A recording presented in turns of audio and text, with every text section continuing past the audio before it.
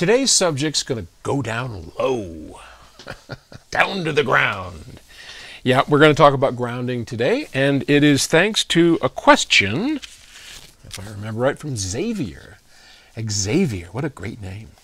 Xavier lives in Orlando, Florida, and he writes, "Hey, Paul, how does the ground connection work on a phonostage when the power connecting cable on the phonostage itself is only a two-prong connection?" And you know, on a two-prong connection, there's no third prong for ground, right? It's a great question. And what we're talking about, see here, this is a sprout. And on sprout, you can see, it's all a little integrated, you can see this ground lug. As I turn this, I can slip my ground wire from my turntable so the turntable doesn't hum. Very important. And that's where we put it. You can also use a screw on here or something because the entire chassis is grounded. But while this has a third prong ground, and this is all tied to that, how about products that aren't? And what products might those be? Well, to Xavier's question, it isn't just products with two prongs.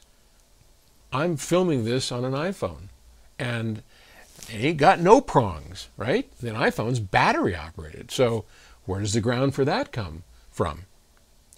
The answer is actually a little simple, and that's because the term ground is a misnomer.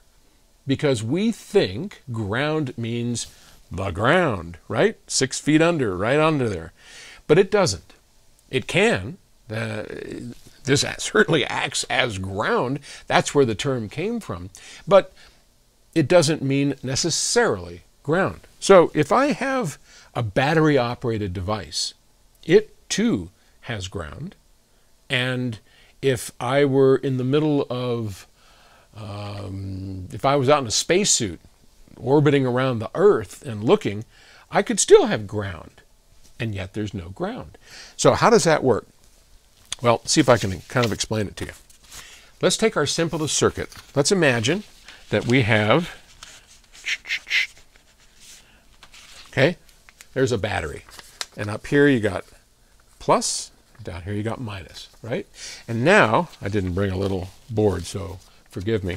Now we're going to attach an amplifier to it. And you remember in an earlier series, I showed you that in a schematic, a little triangle like this represents the block diagram of an amplifier. So this is our little amplifier, and here is our Gazina, and here's our Gazata, right?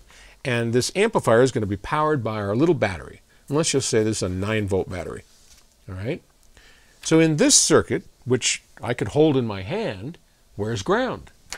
Well, ground is where I want to reference it, and in this case, I'm going to reference it down here to the minus. So how do I do that? And what does that mean? It means that this is going to be the lowest point in my circuit. So if I want this to be ground, and this is the input, I just simply have to reference it. And I do that by tying it through a resistor to what I'm going to call ground. There's that little rake thing is the symbol for ground.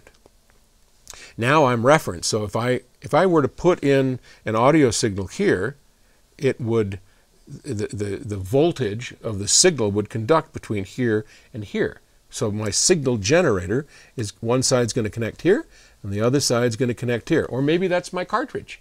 Maybe that's my phono cartridge, right? And that would just, one end of the phono cartridge would go here on the amplifier's input, and the other one would go here. And that's how we ground the input of that. And this little chingaderas on the back here, that's going to go, if this were a battery-operated unit, that's going to also tie right down here. And my output, so when I want to have a set of headphones or something, one side of the headphones is going to go here, and the other end is going to go right here, because that is ground. Ground is the lowest point in a circuit that the designer has deemed ground. Now, not to confuse you, I could flip this around and make ground the plus. But anyway, let's not do that. I don't want to confuse people. So ground is not ground necessarily, though it can be. Ground is the lowest point in a circuit. Hope that helps. Great question, and thank you for asking it. Bye.